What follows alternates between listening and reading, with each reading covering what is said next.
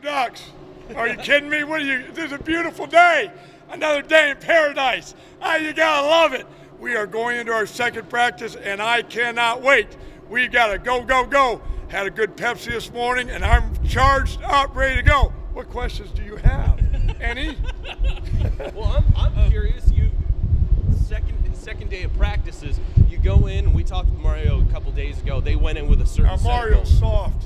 soft, I'm telling you. That old line, no, I'm teasing. Go ahead. So what are those goals that you enter, and now that you've had a day under your belt, sort of how do you survey? What is that gauge, that measure? Well, it's hard right now because you're not in pads. You're running around in shorts, and you're playing badminton out there. So, you don't want to evaluate too much and get into it too much. You want the guys, to move to the ball. You want them to hustle, give you effort, fundamentals as much as you can without pads. But this game's played in pads, so you want to be careful about how much you evaluate right now.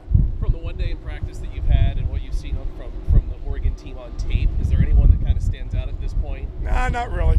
And I didn't watch any of the tape before. It's a whole new deal, so I kind of evaluate these guys on what we're doing now. How does it feel with a new team and a new group kind of having a fresh start? I mean, because it seems like Wednesday was about setting a solid foundation that'll kind of continue. I don't know. You're confusing me with all those questions. All I know is I love being out with guys, and I love coaching. And if I can coach guys on the field, I'm in bliss. So I'm in good shape.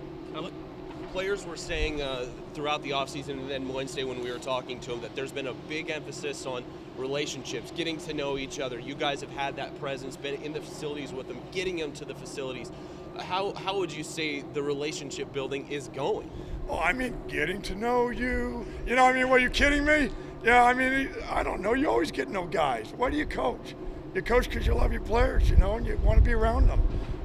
Whether I'm here at Morningside College or Dubuque or whatever, I want to be around the guys. So, I think it's okay.